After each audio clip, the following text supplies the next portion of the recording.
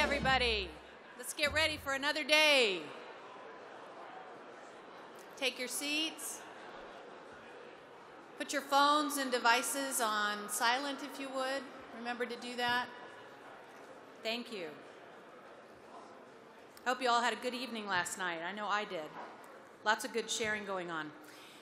We're going to get right to business and introduce our this morning's speaker. It's my pleasure to introduce an expert in the field of social selling, Corey Perlman. He's an entrepreneur, author, and nationally recognized digital marketing expert. Corey is the owner of eBootcamp Inc., a team of highly skilled digital marketing specialists who manage the social media accounts for over 40 companies. Social Media Overload, his latest book, is an Amazon.com bestseller in every major business category. He's a top-rated keynote speaker for companies big and small, including Cisco Foods, Dale Carnegie, KTM Motorcycles, Medical Solutions, and now NARPM. He's a proud member of the National Speakers Association and a Dale Carnegie High Impact Presentations graduate, a native Floridian, fan of small batch bourbons, and father of 2 small children who is desperately trying to keep off of Instagram and Snapchat. Please welcome Corey Perlman. Thank you, Jennifer. I appreciate it. Thank you. That was awesome. Hey, everybody. How's it going?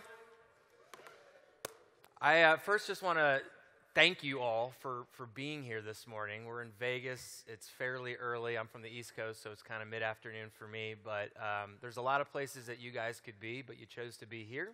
And I don't take that lightly at all. So for the next hour or so, my goal is to give you real-world best practices in social media that we've seen over the last 7 or 8 years of doing this with my agency that will help you find more houses, find more apartment buildings, things of that nature to be able to help grow your business and such.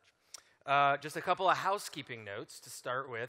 For questions, if you have something that pertaining to something exactly that I'm talking about, I don't mind if you raise your hand, but I know we're going to use Slido at the end. So if you want to, you guys got some practice with that yesterday, so you can use that app to get your questions in so we can have that at the end.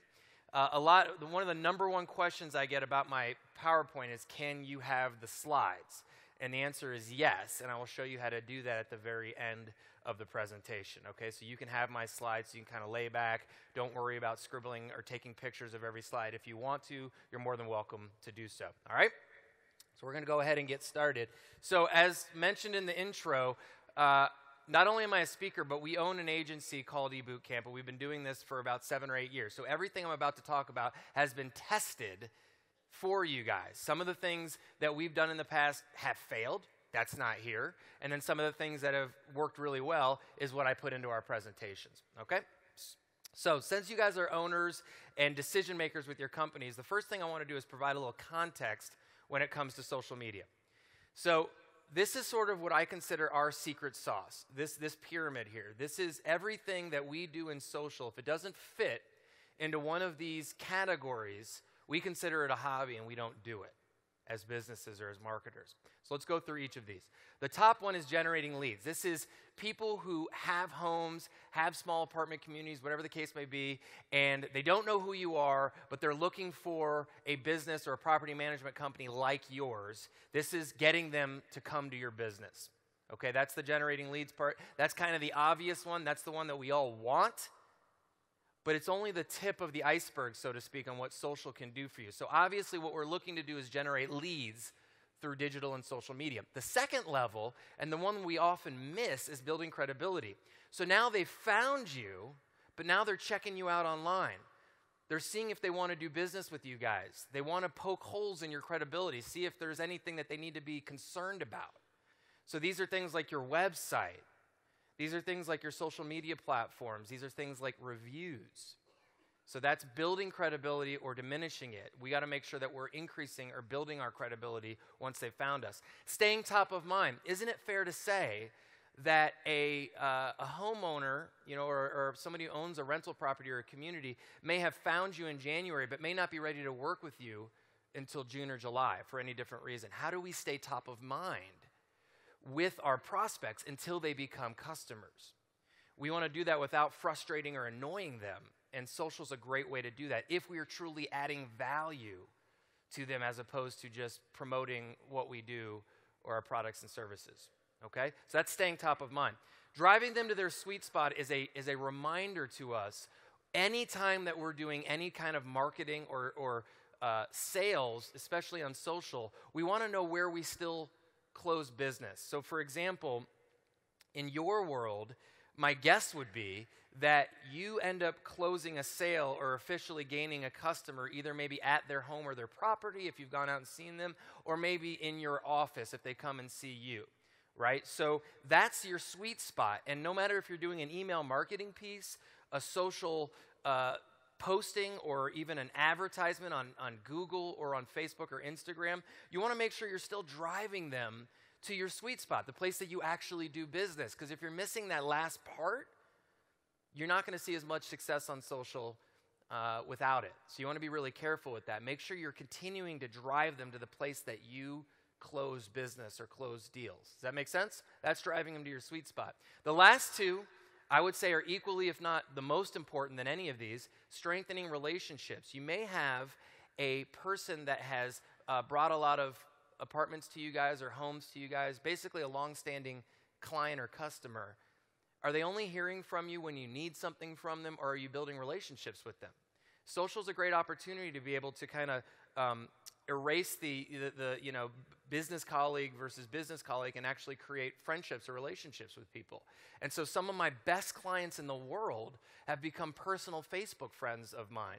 And I know that may sound scary to some of you, but I also am able to see when they have challenging times. Maybe a loved one is sick, or maybe they had a tragedy in their family or something to that effect. Or there's the other side, a child just graduated college, or they just had an anniversary with their wife or their husband. These opportunities to be able to either console them if there's a challenge or something that's happening, or be able to support and show appreciation if something great has happened, is a way to be able to build that relationship and strengthen that relationship. And a huge part of social that oftentimes gets overlooked. So just something to think about. And then last but not least, earning referrals, the holy grail of social. Meaning, when somebody is a proud or champion customer of yours and they say, hey, Gail, I just want to let you know, you guys have rocked it when it comes to managing our properties. I rarely ever hear from you unless you really need something. It's been fantastic. And you're the only one to hear that testimonial. We got to change that. That's the beauty of social. If we can get that person to post that online in some form or fashion, now hundreds, if not thousands of people have the opportunity to see that. So that's no different than the olden days of word of mouth. A lot of you might tell me that word of mouth is the way that you get new clients or new customers. Well, social is just word of mouth on steroids. The opportunity to be able to grow that even more. So the bottom line is, and the reason I always start with this, is anything that we talk about or anything that you do on social moving forward, I want you to make sure it falls into one of these categories. And if it doesn't, you need to consider why you're doing it. Because part of your frustration is you do things on social, or your team does something on social or digital, and you see no results because you don't know why you're doing it. Hey, we just created a Snapchat platform. Why? Right? So we got to think about that. Speaking of Snapchat, let's talk about that for a second. So one of my big things in social is to keep it simple. So I'm a big proponent of not doing everything at once, or all the social sites, and doing a few very well, and really being strategic on what we focus on and what we don't focus on. So I want you, my first sort of best practice for you is to be careful of the shiny new penny syndrome. When a new social site comes out, we immediately think we need to be there, and that's just not the case. So the best example I can give you guys of that was I had a presentation similar to this, and I was talking about a social strategy, and somebody asked me about Snapchat. And I started talking to her about Snapchat and the benefits to it, and whatever the case may be, and a gentleman made a sound of frustration that I had never heard before. It was like totally interrupted the entire speech, and it was just like out of the blue. And I didn't know what the reason was for it, and he was just so frustrated with yet another site that he had to focus on that he just bursted out. So this is what I found. The best way I can kind of share with you what it sounded like was what this guy sounded like when I started talking about Snapchat.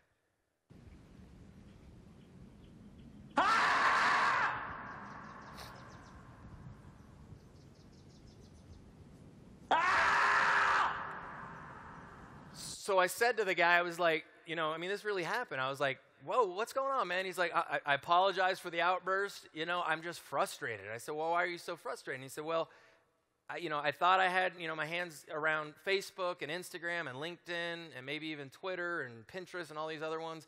And then Snapchat comes along, yet another site that I got to figure out. And I said, okay, well, let's talk about that for a second. I think that's probably a question a lot of people in the room have. Tell me a little bit more about your business. And he said, well, I sell medical supplies to the elderly like being like 75 or above or whatever. And I was like, well, gosh, that's strange, because if you look, you can do an easy Google search on demographics of social.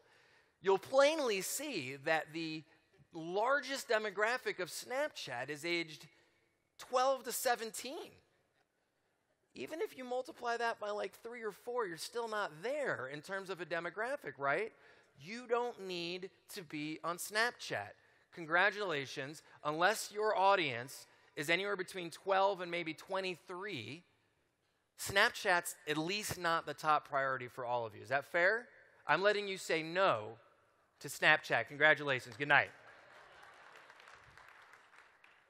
So my whole book is called Social Media Overload, and the whole thing about it is figuring out where you should be and planting your flag there, and you don't need to be everywhere. Does that mean there's not a case for Snapchat or maybe Twitter or LinkedIn or even Pinterest? Maybe, but I'm talking about prioritizing and focusing on 2 or 3 and doing them really well. So my second best practice for you is don't be a jack of all social media sites, master of none. Instead, focus on a few and do them really well. So, of course, the question that you're going to have is, well, which one should I focus on? Well, this is and again, I'm going to share this with you. You're more than welcome to take a picture of it, but I will share my slides with you at the end. But this is just a snapshot of who is on each of these channels. And just to give you the Reader's Digest version, Facebook is the only social network in the billions, right? And yes, the age group tends to trend older. And I say older, 35 and above. And that doesn't mean the young millennials and such aren't on it, but some of them are opposed to it for different reasons, and they move elsewhere. And we'll talk about it in just a second. But it is the large behemoth in the room. Most likely, your customer base is there, and that's the one I want you to put number 1. Now, the funny thing is, the people who leave Facebook tend to go where? Instagram, right? And you might be saying, ha, ha, ha, slap you in the face, Facebook, I'm going to Instagram. Well, who owns Instagram? Facebook, right? So they're like, ha, ha, back at you, right? So, yeah, I think Instagram's a good place for you. The millennials are there, ages 35-ish and below, and it's starting to trend upward. And it's a very visual site. It works very differently than Facebook. And there's some opportunities for you. So I'd probably put that too. I mentioned Snapchat. I don't think that that's up at the top. Twitter, in our experience as an agency, has not done a lot for our businesses in terms of generating results. So I put that lower on the totem pole. I see that as a great information gathering platform. If you're looking to share information on your social channels and you want to use that as a resource, great. But as far as you spending resources and time promoting that platform, I'd put it below Facebook and Instagram. LinkedIn's a great tool. I love LinkedIn. But when I thought about you guys and I think about what your client base is, it may not be the right environment for you. It's a very B2B network. A lot of Fortune 500 companies, recruiters. It's a very safe environment for high-level executives and professionals. The question is that your customer base? You have to ask yourself that question. My assumption, or based on my research from you guys, I'd say no. Then I'd put that at a lower priority. So my top 2 for you guys are Facebook and Instagram, and that's what we're going to focus on today, okay? You get to at least lower the priority of the rest of these. So where should you plant your flag? I mentioned Facebook and Instagram, but that's not all. I'm giving you guys a pass on some of the social sites that demographics are not your, they are not your demographics, but there's some other places. Now, I'm partly a customer of yours. I've owned a decent amount of properties in my lifetime. My father, who happens to be in the room today as well, owns some property. In fact, he is working with a property manager right now in Sarasota, Florida. And so, part of, besides the word of mouth, what we do is I kind of had to go back to the old school, and it's still a very important strategy for you guys, and that's, Google searching. When we don't know who you are and we don't have a recommendation, the place that we probably go to find you guys is the largest search engine in the world, Google, right? So we need to talk about that for a second. So my step 2 for you guys in this sort of process is don't be a Google ghost town. And I did a lot of research on you guys, and this is definitely an opportunity. So I'm letting you guys sort of let go of Snapchat and maybe LinkedIn and Twitter, but I really want you to take that extra resource and time and focus it on Google. Now, when I did a search here, I did Property Management Orlando. Let me give you guys just sort of the lay of the land here. Those first 4 sites that you see at the very top, those are ads. People, companies like yours are paying to play there. So let's talk about that for a second. Do I recommend you paying to play on Google? Here's the thing.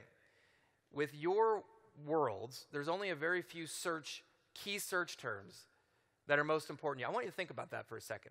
If somebody doesn't know who you are, and they've got their coffee, and they own a couple properties, and they're ready to have someone manage it or a company manage it, what are they typing into Google to find that company? Property manager in San Diego. What did you say? You're shaking your head. What was yours? Same, similar thing, but different location. Property manager. Anyone else come up with a different term other than property manager? Rentals. So if they're looking for rental like houses and such. What was another one? Sometimes what? Evictions. Okay, so that's kind of a different angle, yep. It's true, though. I hear you. No wrong answers here. So, what I want you to do, not now. Oh, yeah, one more.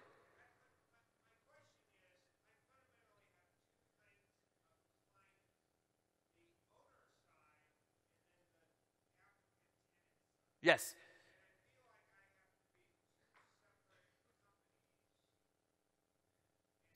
So let me answer that question really quickly. And I know a lot of you have that, so it's an important question. You have the owner side, the property management side, but you also have the tenant side and that side. And you almost feel like you have to have 2 different companies. You don't have to have 2 different companies, but you can have 2 different sections of your website to be able to send them to. And the beauty behind Google is if you do your optimization properly, the link that shows up on Google can actually take them directly to that section of your site. Okay, does that answer your question? So, and then from an advertising standpoint, you would obviously advertise the link to that particular part of your website, okay? And the homepage might be sort of a directional, what we call a directional site, which essentially if they get to your homepage, you say, are you a tenant? You go this direction. Are you a property owner? You go this direction, okay? So going back to the ads for a second, I want you to think about what that most important search term is and then do it and then see if you see yourself on page 1. If you don't, you may consider advertising there to be there. It's the fastest way to get to the top of Google. Now, do you have to pay money? Of course you do, but it's per click. So it might be $1 per click, it might be 75 cents, it might be $1.50 per click, but at least you're showing up. And then over time, especially for some things I'm about to give you organically, meaning free, if you start to show up on the free side of Google, maybe you lessen that ad budget a little bit. But if you have these critical keyword searches and you are a Google ghost town there, it might be a good idea for you to look into some Google ads, okay? That's my strategy or my recommendation on advertising. Right below the ads are what is called a directory, and it's Google's local directory. Now, do you guys find it weird or strange that every time you do a search on Google, the first directory that always comes up is what? Google's directory. Well, it's Google.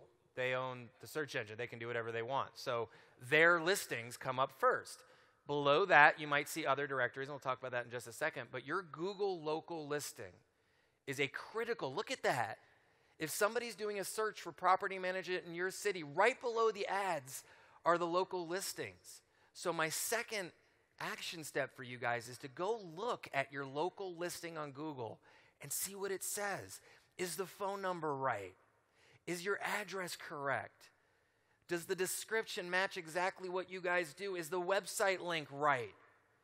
And how do the reviews look, which we'll talk about in just a second. But get very familiar. Forget Snapchat and focus on your Google local business listing. Okay? It's right there up at the top.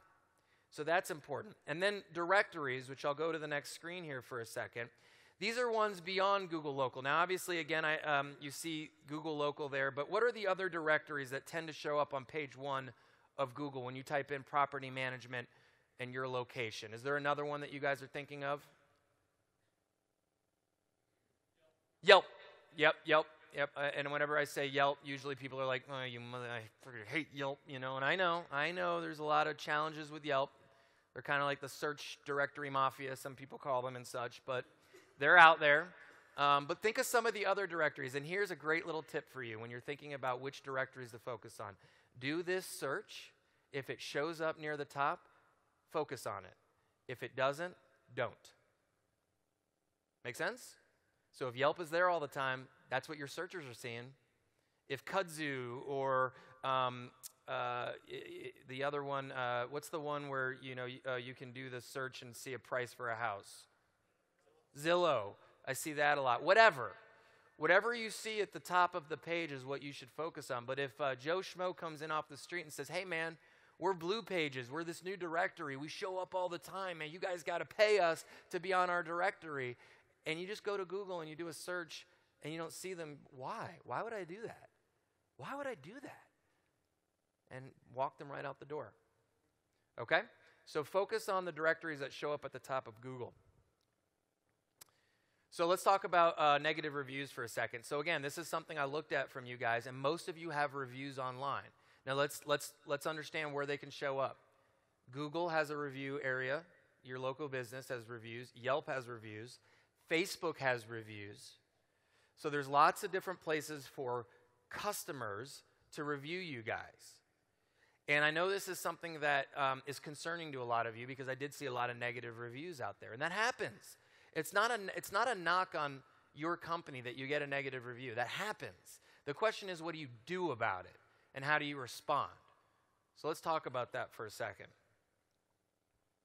You can see right here, and I'm not picking on anybody, and I just chose a random example, and it's probably hard to see, but I just want to tell you, just so you guys understand how important this is, I typed in property management in Omaha and Nebraska, and very quickly, from a credibility perspective, I am making a decision. You guys can see it without even telling you, right? You see that up there?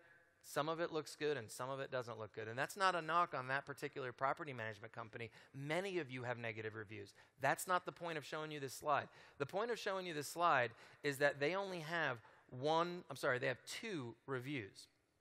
So if you only have 2 reviews on such a large site like Google Local Business, if you get a negative review, that negative person has a lot of onus or emphasis on what they said because you only have 2. My question back to you guys is, how many champion customers you have out there? How many property owners love you guys? How many times have you had somebody shake your hand and be like, Steve, I just got to tell you, man, you guys rock. Your company rocks. Your employees rock. We love you guys. We're going to keep working with you to the end of the day. And you say, thank you very much, and you walk away. That's a review. You got to ask for a Google review from that. So when I come back here next year and I look at all these, of those of you guys that were in this room, I expect to see 15 or 20 champion reviews on Google, not from Cousin Mary or Sister Sally, but from actual real champion customers. Because people are more motivated when they're unhappy than when they're happy. Do we know that? Especially on social. People are more motivated when they're unhappy than when they're happy. So we have to encourage, we have to literally hold the hand of people who are happy customers to review us. Here's an example on Facebook of reviews. You can see that's a positive impression, 4.6 out of 5 stars. That's good. So if you guys do a great job of getting positive reviews on Google and Yelp, move over to your Facebook page and encourage your customers to review you on your Facebook page. But this is something I strongly encourage you to do because it is literally either winning or losing you business right now as we speak. So about those negative reviews, a couple of best practices there. Don't be defensive. If you get a negative review, sleep on it. Don't react emotionally, because what a lot of people who write reviews, especially negative ones, are looking to do is to fight, to get in there and battle with you, and that just makes you look bad. So instead, what I want you to do I want you to respond to it? Absolutely. I want you to respond to that negative review, and I want you to try to help them, because here's the cool thing. You can actually turn a critic into a champion. Something may have gone wrong that you didn't know about, and you can try to fix that problem. And if you're able to fix it, they can go back on there and say that you fixed it. And they've actually shown studies, this actually was done on Comcast, that Comcast went from terrible, awful customer service to kind of shitty customer service, But like they lowered the level of their customer service level to a better degree only by being better at responding. Not that they got less negative reviews, but just that they responded better to those negative reviews. In not a defensive way, but just an empathetic way. All right, so that's what I want you to do. Try to fix it, and if you can't do it, take it offline. Try to phone call with them. Try to meet with them and try to solve the issue. And if you can't, let it die. But again, the thing I want you to think about more than those negative reviews is how can you get more positive ones? As I mentioned before, people are more motivated to review a person or business when they're unhappy than when they're happy. We must be proactive in requesting reviews from champion customers. This helpful so far? We got more to go.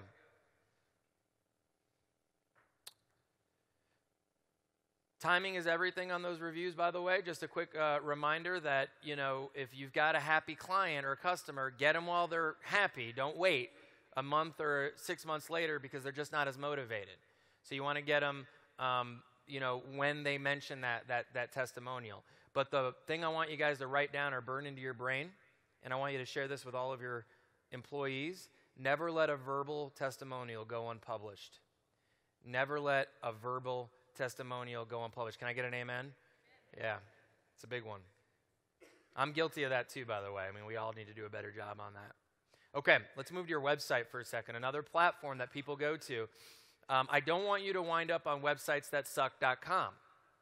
That's an actual real website that you can actually show up on. In fact, I did a little research on you guys, and I looked at all your websites, and I've decided to show you now the one that I would nominate for websitesthatsuck.com. I didn't tell any of NARPM that I was going to do this, so it's a little bit of a risk.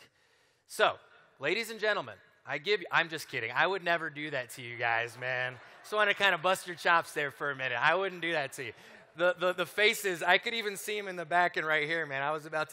My career was about to close really quickly. I would never do that to you guys. I wouldn't do that. And in fact, no problem. Yeah, you're welcome.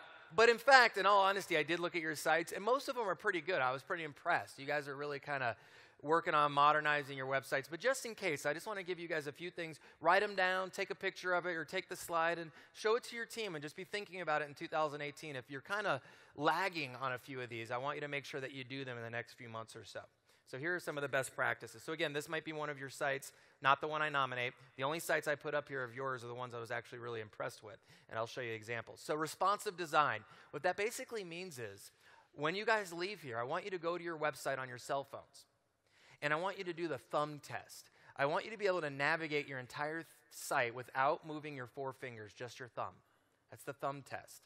And if you can't do it, you need to become more responsive than you already are, because a lot of your prospects are checking your sites out on their mobile phones, and they're actually not using their 4 fingers, and people don't like to do this and this and all this. They just want to use their thumb. So make sure that if you're on a cell phone, that you can fully navigate the site, you can call the phone number, and do all the things that you want to do from your thumb. And if not, fix it. Okay? Another one that is a common mistake I see is critical information above the fold, meaning that people don't have to scroll to see it. What would you guys say if you had 10 visitors to your website? What's the common thing that they're always looking for on your website? Just shout it out to me. Properties, great one. What was another one? Pricing, what? Qualifications, like I call that social proof, like why you should win their business over somebody else, testimonials, years in business, that type of thing. Is that what you're thinking? Oh, I'm sorry, application qualifications. So that's another good one. But social proof are just some things that you could do to win their business. Yes, sir. Say? How to contact you. Phone number is a common one I always see missing on websites. So this was a good example. You see their phone number, you see their social media sites. Let me give you a little extra best practice on social sites. And a lot of you miss this one, but everybody misses this one. Don't put a social site on your website that you're not actively managing. For example, if I went to the Google, a lot of you have the default ones. Nobody's doing Google as a as a social network anymore. But yet we all have it as a social link on our site. So if you let people go there, there's an opportunity to diminish your credibility. Just remove it. Only have the social sites that you're actively managing and get rid of the rest. There's no reason to send them somewhere you don't want them to go. Okay? A proper opt-in strategy. So I got a super ninja tip for you guys because I've had a love-hate relationship with opt-in pop-ups. So here's the deal. How many of you know what I'm talking about when you go to a website and somewhere in the journey on the website, an opt-in pop-up comes up? Hey, will you sign up for this email list? And it interrupts your experience. Have you seen that before? Frustrating, isn't it? Annoying, isn't it? Highly effective, though. Highly effective. So that's always been the love-hate relationship I have with them. And I finally figured out the best of both worlds. The problem with those is they come at the wrong time. Oftentimes you go to a website and they immediately hit you with that and you weren't ready for it. So there's something called, and I want you to write this down, an exit pop-up. Now an exit pop-up is cool because it only shows up when somebody starts to go out of your website and click the X button. And right before they leave, boom. Wait, before you go, here's something of value in exchange for your email address so I can stay in touch with you. That's awesome. Okay, so they were leaving anyway. You interrupt their last-minute experience with an exit pop-up and watch your email addresses go up instead of it just being over on the side where they never look at it. Cool? Try that. You'll love it. And then just the last thing I'll mention is just high-res professional imagery. So a big thing that we see nowadays is, images are so important on social and just on websites in general. So just make sure your photos are crisp, they're high resolution, they're professional. And in a perfect world, and I go back and forth on this a little bit, they're real. In your industry, could you use stock photos and such? You could get away with it, maybe more so than some of the other industries I've been in. But in a perfect world, I'd love for you guys to figure out some ways to create some authentic, real high-res photos. Maybe a shot of your staff or your team, maybe a shot of some of the properties that you manage, or whatever the case may be. But we can tell when it's stock imagery. Again, it's not the worst thing in the world. I prefer that over really small cutout kind of amateur-looking photos because it does diminish your credibility a little bit. Again, if you have questions, go ahead and type them into the what's it called again? Slido. You'd think I'd know that, but Slido. Here's another one. Again, I know this is probably a stock image, but really nice-looking imagery. I mean, it gives you that warm, fuzzy feeling. And another thing just to watch out for, the whole 6x9 thing, you immediately know a website is dated when it looks like the little square and there's like lots of room in the screen. Okay, so be really careful of that. It needs to now fill the whole screen, 16:9. Okay, so when you go to your website, if you see a bunch of empty space, it's time for a modernization of your website. It's time for an update. Okay, let's talk about content for a second, because in the world of social, content is the hardest job we have in all of what we do in social media is creating compelling content. So I want to give you guys a couple of strategies. Again, I don't want to jump in the weeds. I know you guys aren't posting Facebook every day. I know you're not posting Instagram images, but I want you to think about some of these as best practices to take back to your team and let them implement some of the stuff that we talk about. So one of the things that we do, and one of the big best practices that we do in our agency, is we create content calendars for the clients that we work with. And this gives not only us something to kind of sink our teeth on, but it also gives our clients. Let me give you an example of that. Every Monday is Community Monday. I created this for you guys. So every Monday is Community Monday. Every Tuesday is Testimonial Tuesday. Every Wednesday is Why You Wednesday. Thank You Thursday, and Fridays are for closers. And again, this is just a random example. But if you did this, this tells the company that you're working with or your employees and you guys that every Monday you're going to talk about something in the world of your community. Because you guys are all local businesses. And part of what you can add value to me and to other real estate investors or tenants or whatever the case may be, is to be a community resource for me. What events are going on in your area? What are the best restaurants to go to? Sarasota is my hometown. What are we're ranked the best beach in the world, and show some love for Siesta Key Beach or whatever you want to show some love for in your local town. But that's community.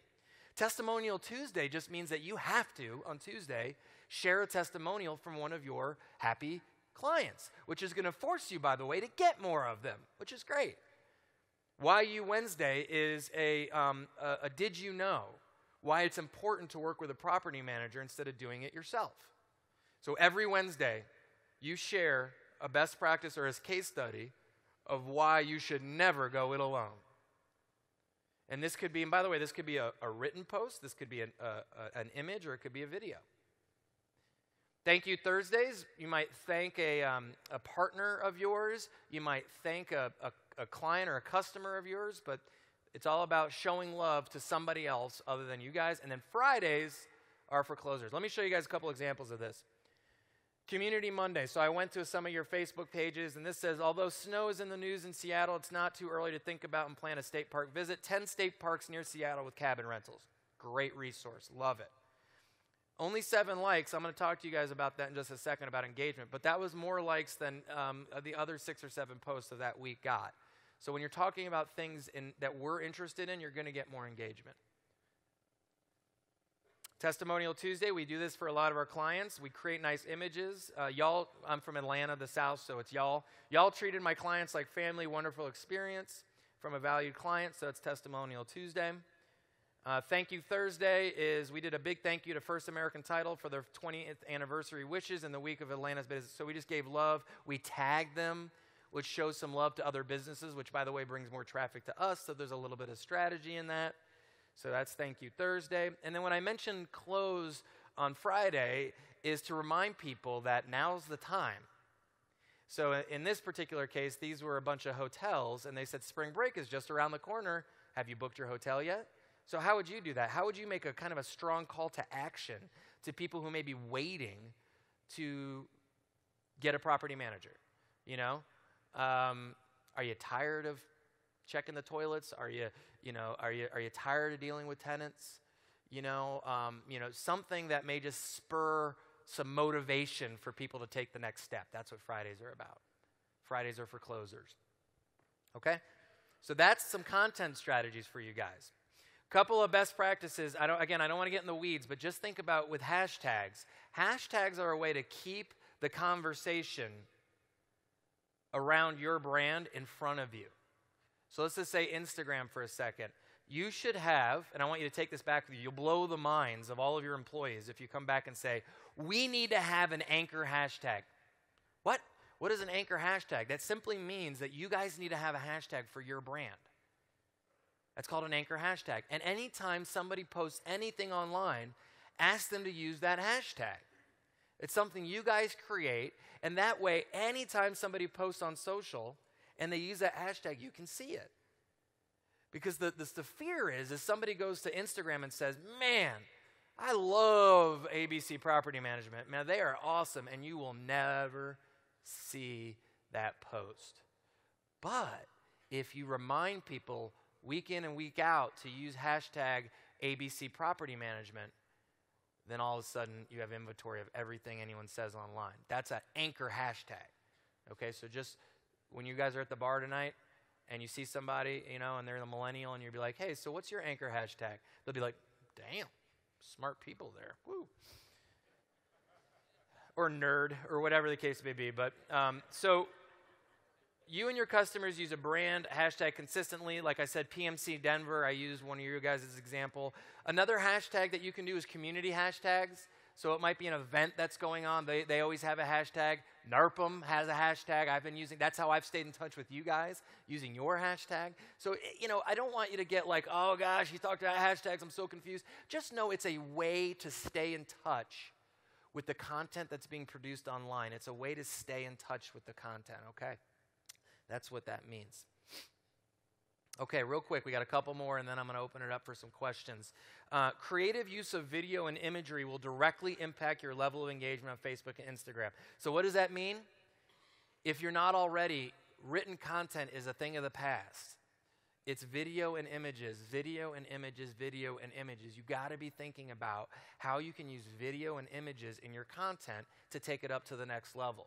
Just straight written content, it just doesn't work anymore. Even on LinkedIn, one of the most even they have live video now. Even they get more engagement with imagery and things of that nature. So really important. There's a tool that I'm really bullish on in 2018 for Facebook. It's called Facebook Live. How many, by raise of hand, have either used or seen Facebook Live? Most of you guys, okay. And part of the advantage to it, let me just show you from a user perspective. How many of you have been on Facebook and you've been navigating Facebook, and all of a sudden in the right-hand corner it says, Steve Smith is live. And you're like, why in the world are they telling me that Steve Smith is live? I barely ever interact with Steve.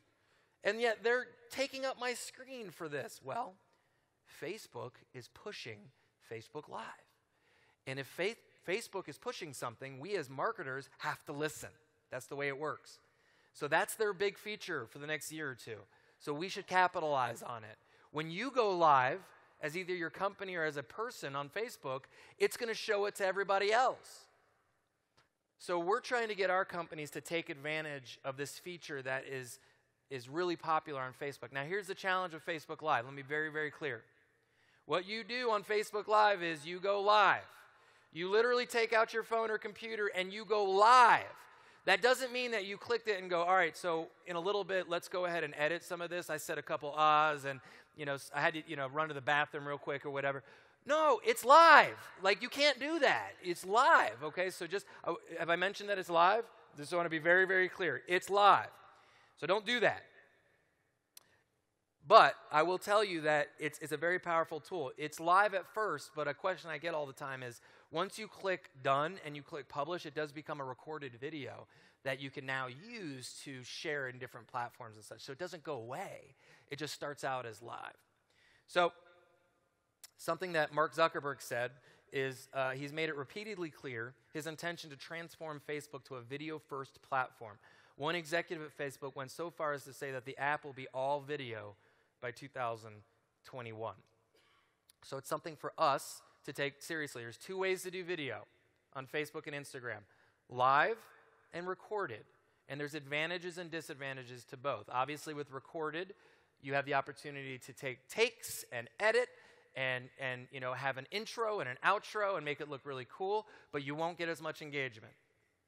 Facebook Live, on the other hand, way more engagement, opportunity for people to comment live, which is really cool, but no opportunity for editing. You got to be ready to go.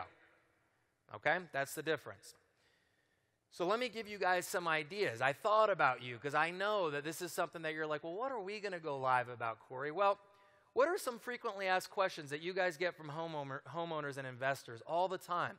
Couldn't you set up your computer maybe with you and somebody else and say, a question we get all the time is blank, and answer that question, or 3 or 4 questions, real questions that you guys get all the time that would really add value to me as a homeowner or investor, things I need to know as I'm about to embark on a tenant-owner relationship.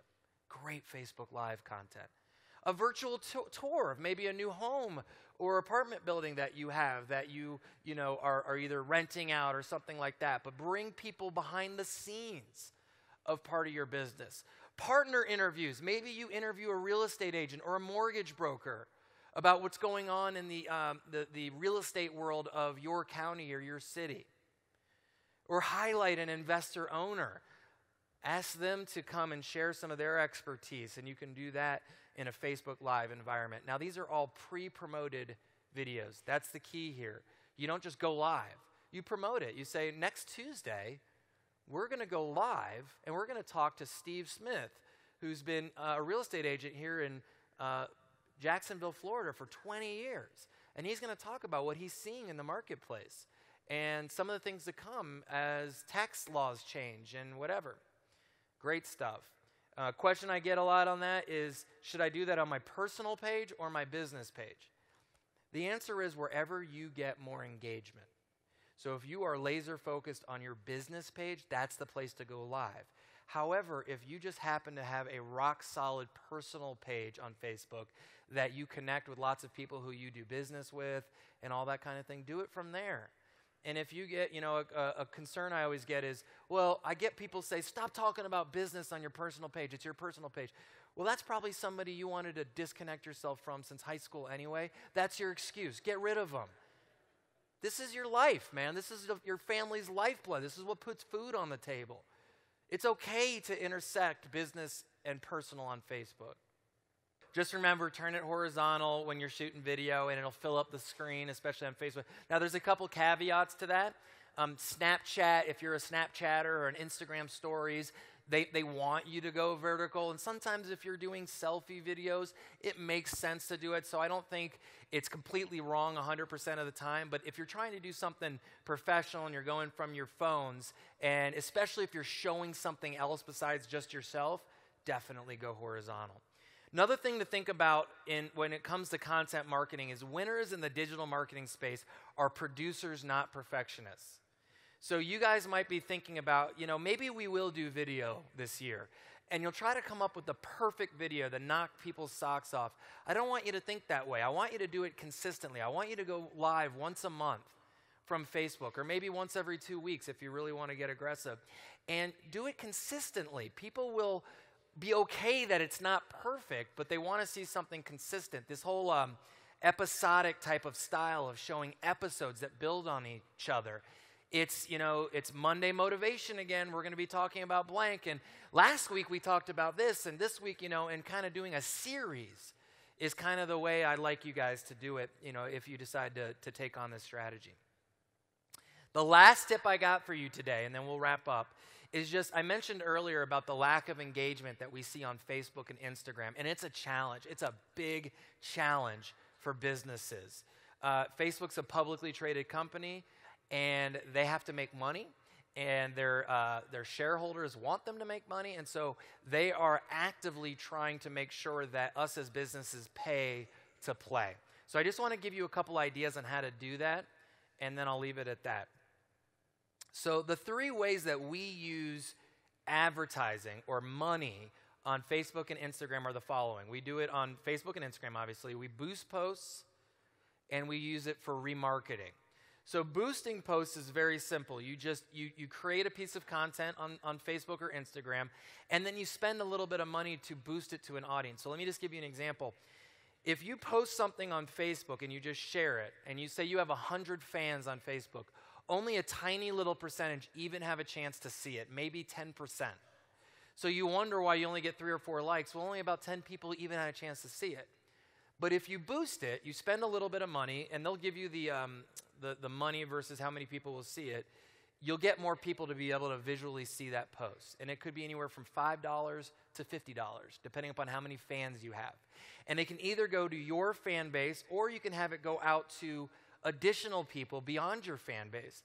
And you can use demographics. Now, I've said this a million times, but now with all the things that are happening in the Facebook world, this brings on a whole new conversation. But when it comes to demographics, Facebook has a lot of demographics on us, and we can use that as marketers. Now, they're going to be changing a lot of that based upon what's happened in the world right now, but we still know age, we know location, we know interests, we know male, female, we know income level, lots of stuff like that, that we can use to share our posts to these people. So that's boosting. The other one that we really like to use is called remarketing or retargeting. And for those of you who wonder what that is, all you have to do is think about Amazon. How many times have you gone to Amazon, searched for a product, and then gone back to Facebook, and lo and behold, there it is on the right, right? It's creepy, right? Happens all the time. Well, guess what? We can do it too. So if somebody goes to our website, we can drop a little sprinkle dust pixel from Facebook, and when they go back to Facebook, it can say, you can put like a running toilet or something and be like, still running that property on your own, and just kind of remind them that you're there. It's a top of mind strategy. So we use that with our clients as well, and that's called remarketing or retargeting. I like to use it solely on Facebook though, because people go there 8 to 10 times a day. Whereas if you remarket on other websites and such, they may or may not ever go back to those websites, but they're always going back to Facebook. And we can remarket there. So boosting posts and remarketing. Our clients tend to spend anywhere between $100 to $250 a month on social advertising. And if social media is going to be a strategy for you guys, you got to have budget. You got to have ad budget today in order for it to work for you. In summary, keep it simple. Facebook and Instagram are the places I'm telling you to plant your flags. Prioritize those directories, so Google local business, then maybe Yelp, and then maybe 2 others that you pay attention to. When it comes to reviews, listen, empathize, and then respond. Ask your happy clients to be social. Create compelling content. Be a resource for people. Don't just post stuff about you guys, but actually try to be a resource for the people that you are trying to create relationships with. Video and images are the world of social now, and don't forget to boost those posts. I have my book here, so I brought my dad with me. He's in the back of the room, and one of my dad's favorite things to do is sell books with me because it just makes him kind of feel like a celebrity. And so the last thing that I want to have happen is for us to go out there and we have like nobody coming up and saying hi or wanting to buy a book because it will ruin his day. I'm fine. But my dad will be severely disappointed. So I'm just saying. The other thing, and the reason I put my kids up here too, is this is how we buy diapers. So if you guys don't buy a book, they just won't have diapers, which is fine. Don't worry about it. I mean, and the last thing I'll say about the money, we prefer cash, although I do have Square. In Vegas, I have to make like a really strong, honest point with you. The chance of your money actually leaving Vegas is pretty low. We're here for another 2 days, so it's kind of just like bypassing back to Vegas anyway. So just something to think about. What else? Thank you. So fish where the fish are, as I mentioned before. Here's one thing I just want you to think about in closing. Don't go it alone. Use resources. So your employees, an intern, or if you have the means, hire a social agency. If you want to talk to me about that, I've got business cards. I'm not here to sell you. I love doing this. I love being on stage with you guys. But a lot of times we have people in the room say, hey, we just need someone to do it for us. My company is happy to talk to you about that. So don't go it alone. Creativity wins on Facebook. This is the way we used to cook hot dogs at FSU, Florida State University. Go Noles. And that's just simply to tell you how weird I am. And that, when you are going live on Facebook or posting on Facebook, try to be creative. Don't just you got to stand above the noise. It's a very crowded place.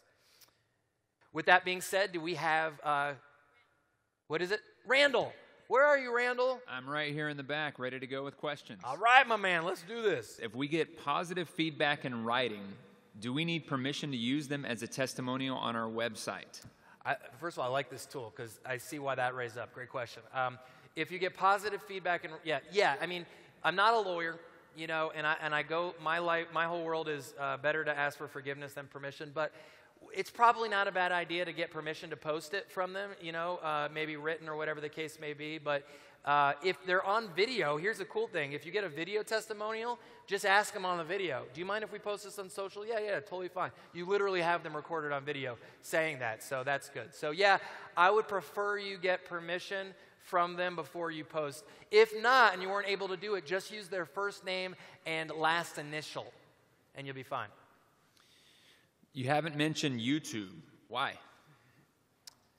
I didn't have enough time to mention YouTube. No, YouTube is good. YouTube is good.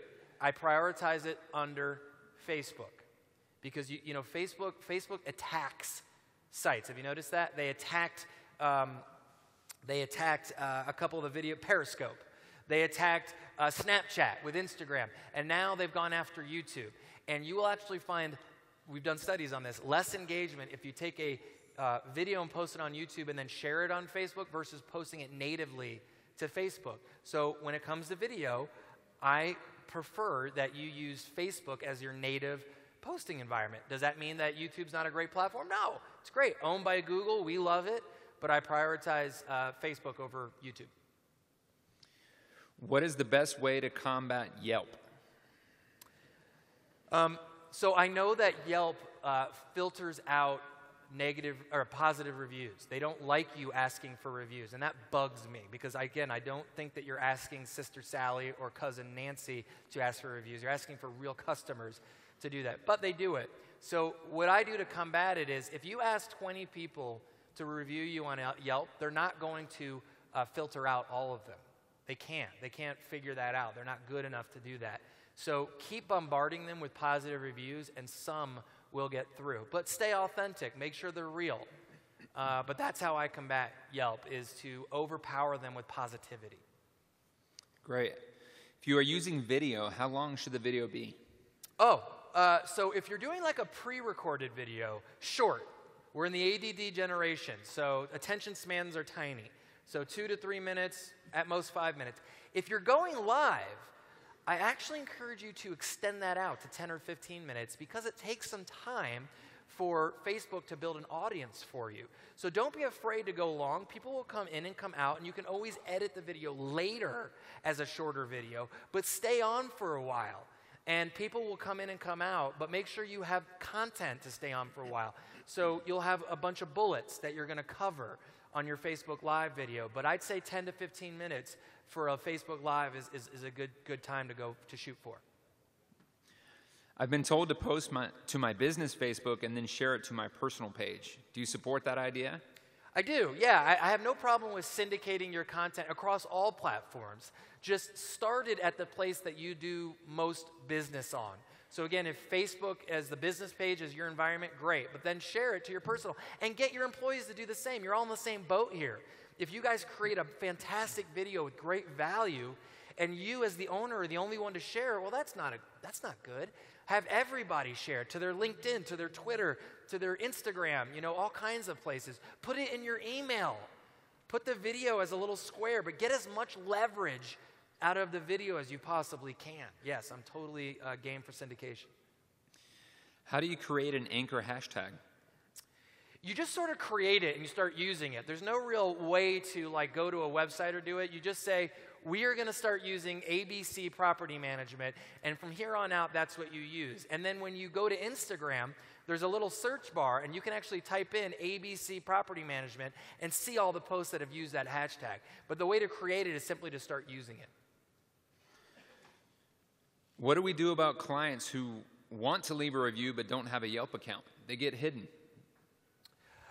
Get them to go somewhere else. Don't force them down a platform that they don't use. They may not be a Yelper, but they may be a Google reviewer. They may be a Facebook user. Heck, they may be a Twitter user. Let them share it on Twitter. I'm good with that. People use Twitter. People use Instagram. Figure out where they want to post it, where they are most comfortable, and let them post it there. Awesome. We have time for a couple more. Is it worth hiring a professional SEO company to boost your reviews and help get rid of the negative ones? That's a tough question. Yes. It is, I have a love-hate relationship with some of that stuff because I don't want you guys by any stretch of the imagination to be taken advantage of. And so I think it's just one of those things to make sure that you are fully comfortable and understand what they're doing for you for the price that they're charging you. And if it's a one-time thing, understand that. If it's a monthly thing, understand what they're doing month to month to month. But it's never a good idea to pay for services that you don't understand. So make it crystal clear. And if they go above your head and you don't know what they're doing, don't work with them. But I've seen too many times where you've been paying, a couple grand a month and you just don't know what you're getting, and I don't like that. So yes, there's value to SEO companies, there's value to social media companies and all that, but be very clear on what you're getting for the price that you're paying. Corey, this list of questions is growing immensely. Do you have time for a few more? Can you run over a little bit? That's a question for you guys. The answer is yes. Okay. Let's see. What is your opinion on using Craigslist for advertising and engaging with the community? I am not a huge Craigslist user or expert, so I'm not really the one to ask that question to. By raise of hand, is anybody having success advertising on Craigslist? A few, okay. Huh?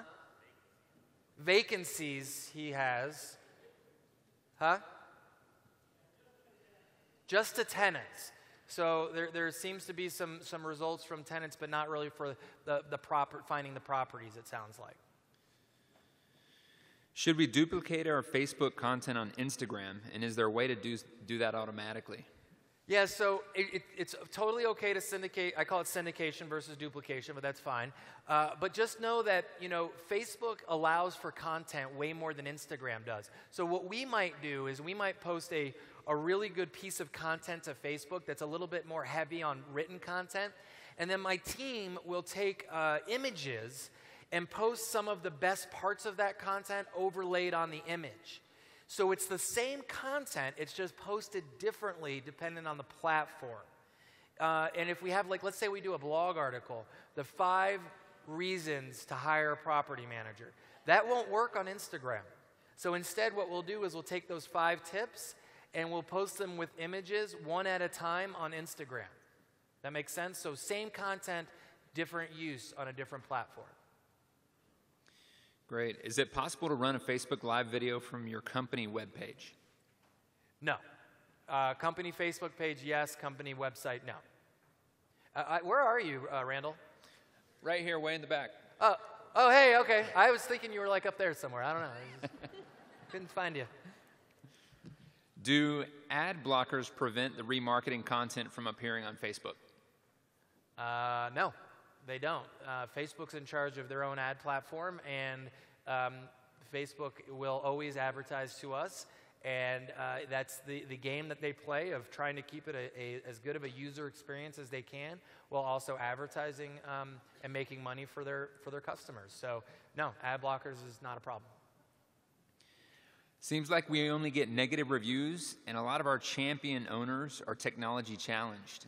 We've removed the reviews from Facebook completely. Is that a bad idea?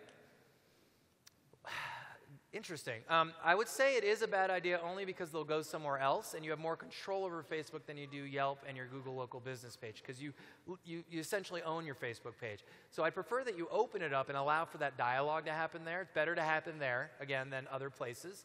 And try to work through that with them. And the other part of that question is, if you have a technology challenged person who loves you, I would literally, like I said, handhold them to the computer, have them sign into Google, show them where to do it, sit behind them and just be like, that was really nice of you to say. That is exactly what I was hoping you'd say.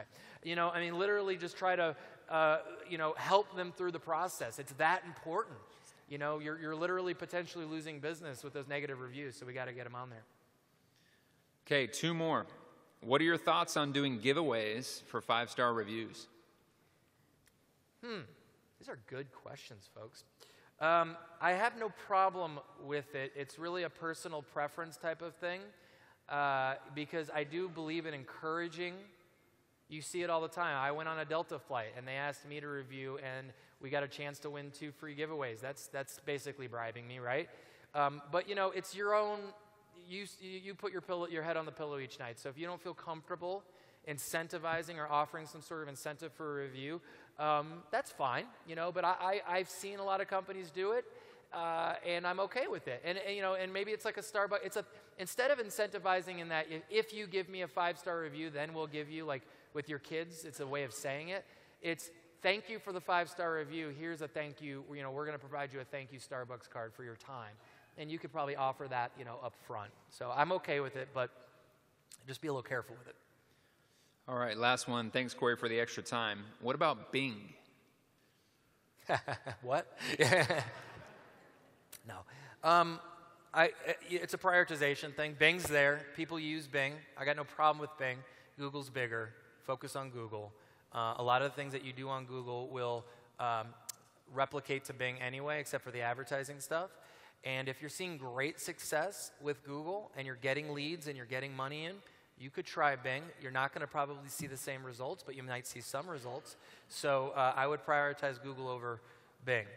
I really appreciate your time and energy today. You guys are awesome, man. Thank you so much for having me. Thank you.